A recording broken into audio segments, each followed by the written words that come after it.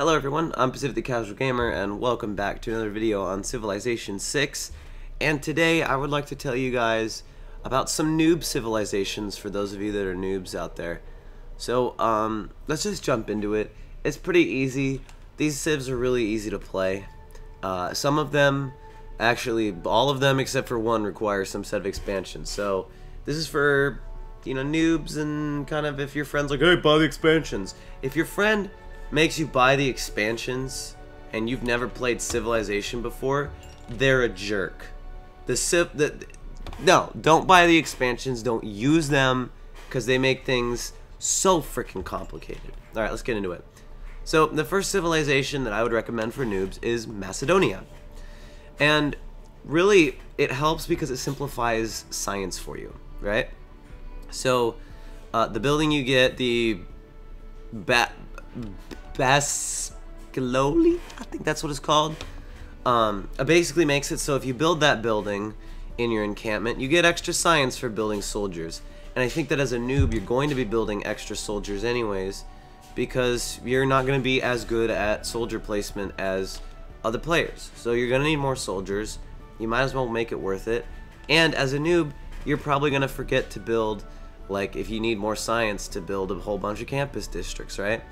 You also get Eurekas and inspirations if certain cities have certain districts, which is always nice.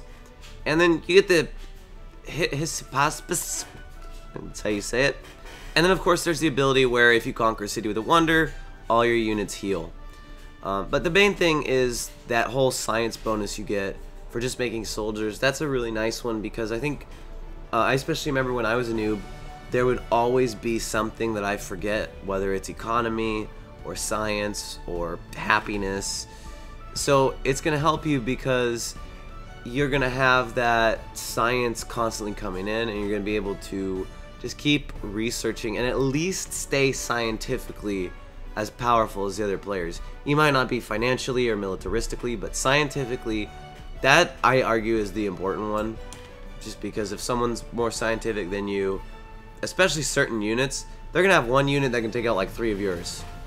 So that's Macedon. The next one, a lot easier. Macedon's kind of for me like the top of the noobs. The next one is the Dutch. Okay? Now the only thing that is really nice, well, there's a couple things about the Dutch. The first one that helps you out is you get 1+ culture if you get a trade route that is sent or received from a foreign civilization, right? So you just get culture if people trade with you. And culture's nice because I forget culture. That's one of the things I tend to forget is culture, and I end up having a crappy government because of it. But the main thing with the Dutch is a river will give you a 2+ adjacency bonus to campuses, theaters, and industrial zones, which is really, really nice. And a river naturally gives a commercial hub the bonus. So it simplifies the game for you, right? If you are the Dutch, then you just, you know, if you build cities next to rivers, you're good. You know, and it kind of helps because I think as noobs and even pros, it's kind of scary for me to build a city that's not next to a river because I don't get the river. I don't even know what it's called. Isn't it called like the water wheel or something? You guys know what I'm talking about, right? The thing that, the river wheel thing that gives you food and production. I hate not having those. But it makes it easy. Just build all your districts down the river, and you can build it on both sides of the river, so then they'll eventually get the district adjacency bonus as well. So that's why I would go with the Dutch. If you're a super noob, like you've never ever played this game before, this is the civilization that I would recommend you go with. This is basically the Dutch. I mean, there's also the Podler, which you can build on a coast or a lake. But it needs like three tiles around it, and it's just generally a bastard to put down. But if you want to, you can go with the Podler.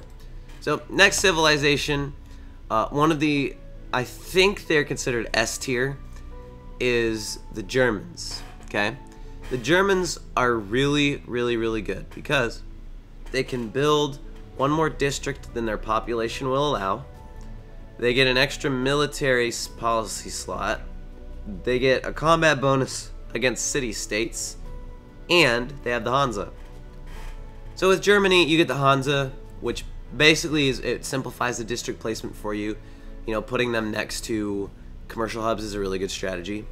You get the extra military policy slot so you can give yourself extra bonuses, because I think as a noob in Civilization 6, half the time you forget what your policy bonuses are, so you don't use them anyways.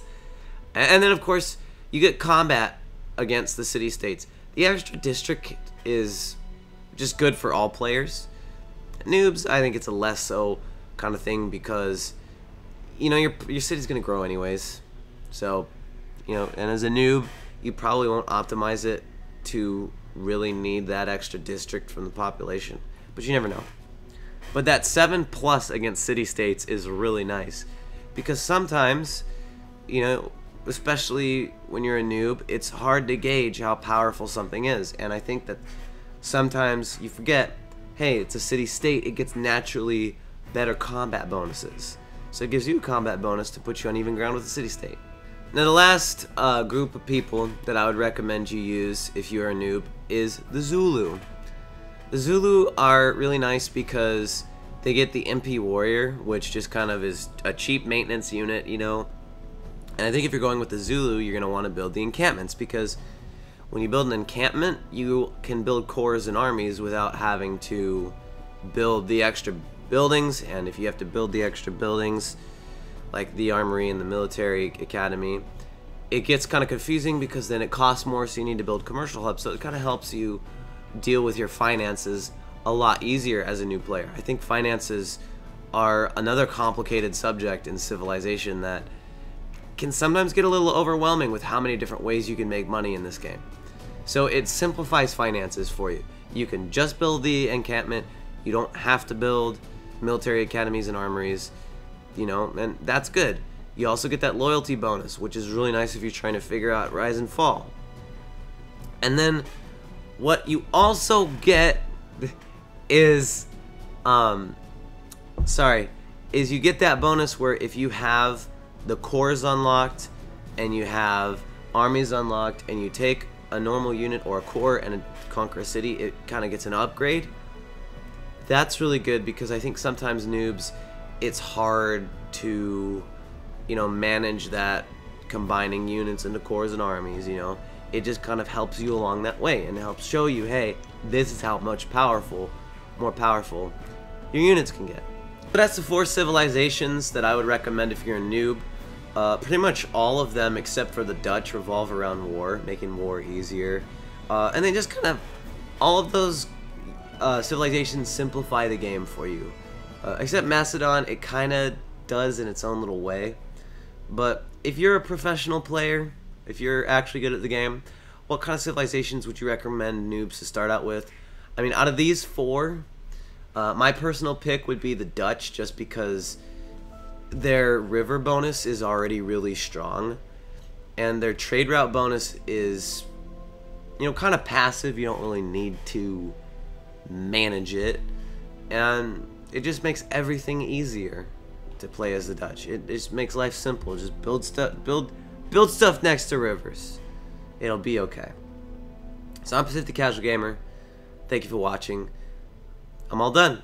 If you want to see more videos on Civilization 6, go ahead and subscribe for more. I'll see you guys in the next one.